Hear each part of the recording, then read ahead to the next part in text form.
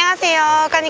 까니짱입니다. 안녕. 오늘은 부산 여행 갈 때 필수 코스라는 삼진어묵에서 삼진어묵당이라는 프랜차이즈 1호점이 처음 오픈을 했대요. 제가 분식하고 떡볶이 진짜 너무너무 좋아하잖아요. 그래서 바로 달려와 봤습니다. 빨리 들어가 볼게요. 고고!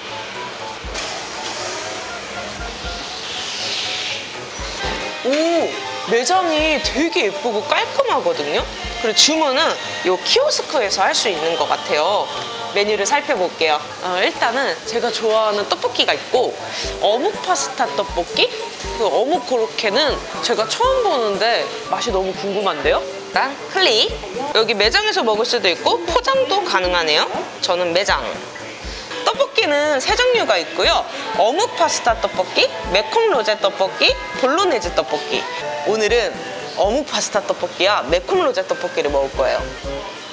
와, 토핑이 다양해가지고 통새우말이, 춤추는소세지, 어묵볼도 있고 어묵면도 있거든요. 근데 저는 어묵볼을 추가해 볼게요.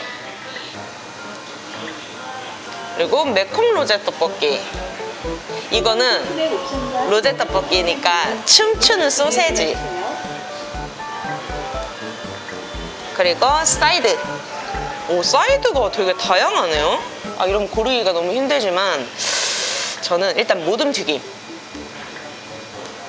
그리고 어묵가스. 너무 궁금해요. 이렇게 일단 주문을 해보도록 하겠습니다.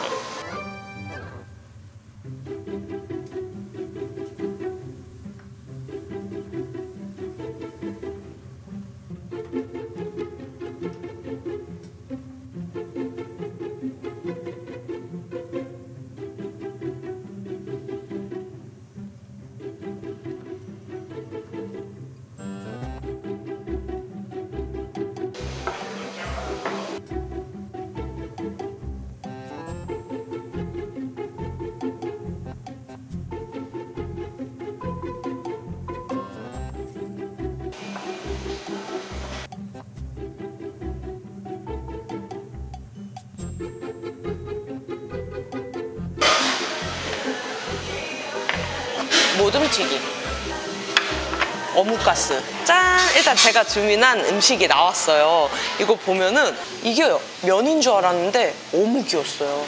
이거는 돈가스가 아니라 어묵가스예요. 안에 어묵이 들어있어요. 이렇게.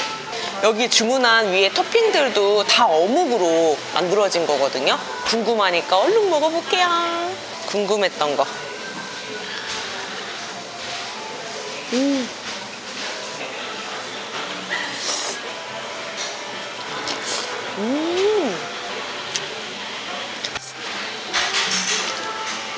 식감이 너무 좋은데요?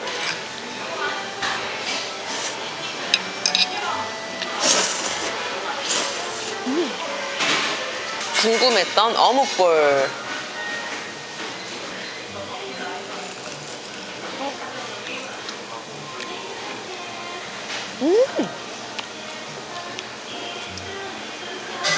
어묵볼 자체가 되게 탱글탱글하거든요.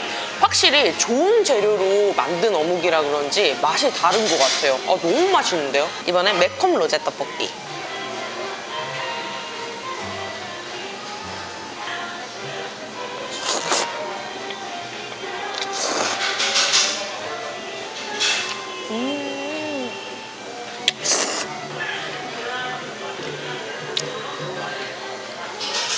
우와.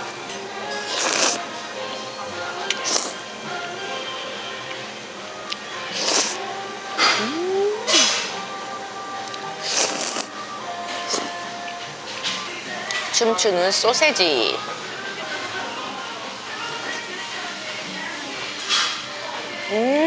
이것도 겉에 어묵이네.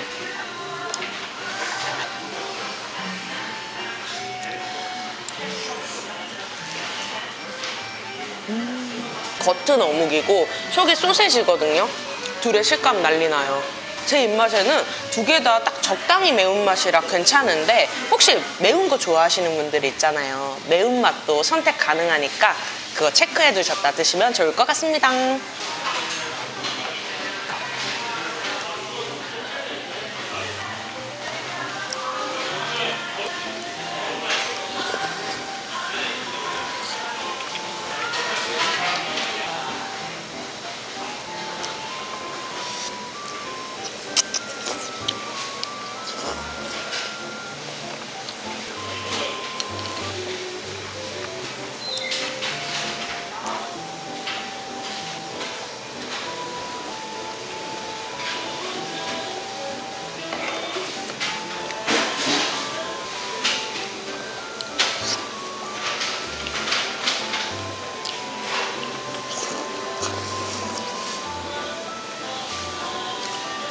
있지.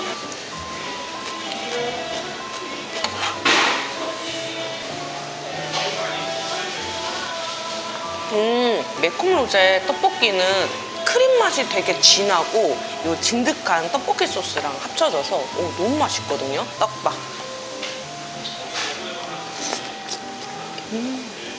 이거는 고추튀김.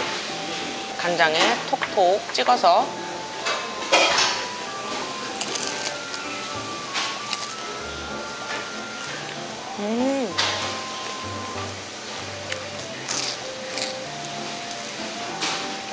튀김 겉이 진짜 바삭하고 안에 당면만 있는 게 아니라 그 어묵이 들어있더라고요.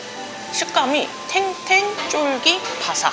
김말이에도 이렇게 어묵이 들어가 있거든요.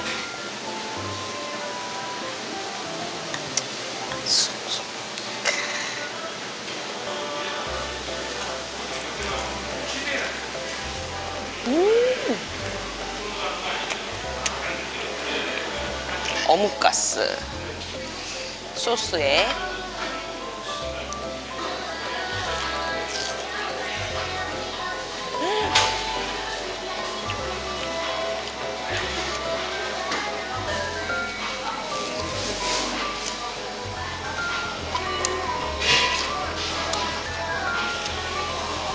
이거 신기하지 않아?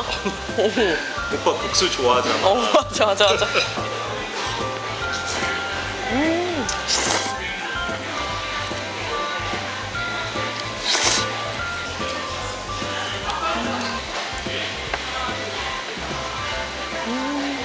놀란 게 이 어묵으로 되게 다양한 음식을 만들 수 있다라는 게 어묵가스가 어묵이 3겹이 쌓여져 있어. 새우튀김. 젓갈 머리. 탑실. 아. 와. 국물.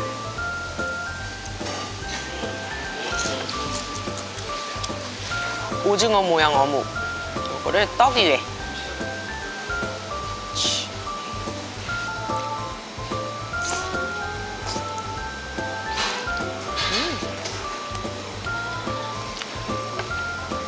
여기에 그 어묵고로케 있잖아.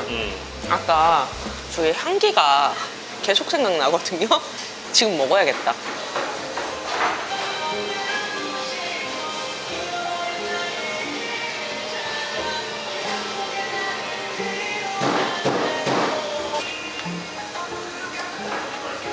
땡초 고로케, 그다음 치즈 고로케, 에그 포테이토 고로케. 고로케가 4종류구나. 새우 고로케. 짠! 어묵 고로케는 하루에 2번 한정 수량으로만 판매하고 있고요. 고로케 나오는 시간 오전 11시, 오후 4시. 팔리기 전에 서둘러야겠어요. 에그 포테이토를 먼저 먹어볼게.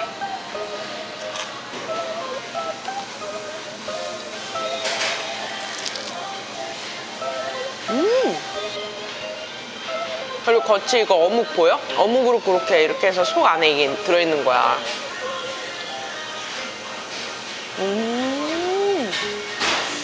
최상급 연육으로 만든 어묵 고로케래.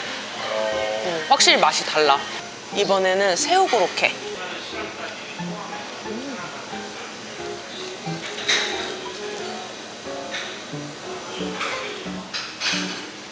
이거는 겉에 어묵 그리고 속 안에 새우, 큰 새우, 탱탱한 새우가 들어가 있고 약간 만두? 그런 맛도 나요. 소스를 해가지고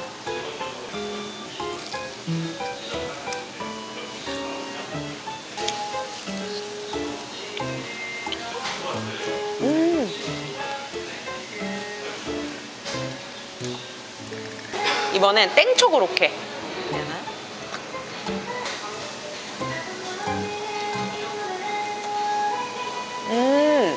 아, 이건 약간 땡초가 들어가 있어서 살짝 매콤해요.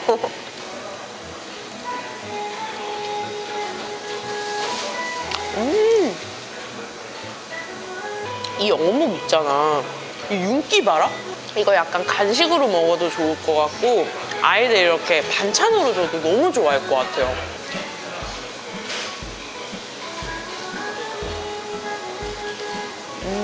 근데 마지막 고로케가 다은이가 제일 좋아할 것 같아.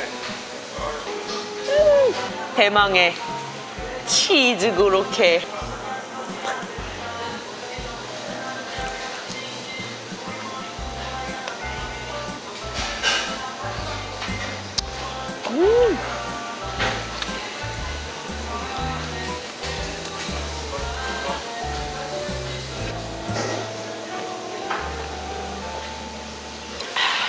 짠! 오늘은 삼진어묵의 분식 프랜차이즈 삼진어묵당의 강남 1호점에서 여러 가지 메뉴들을 먹어보았는데요.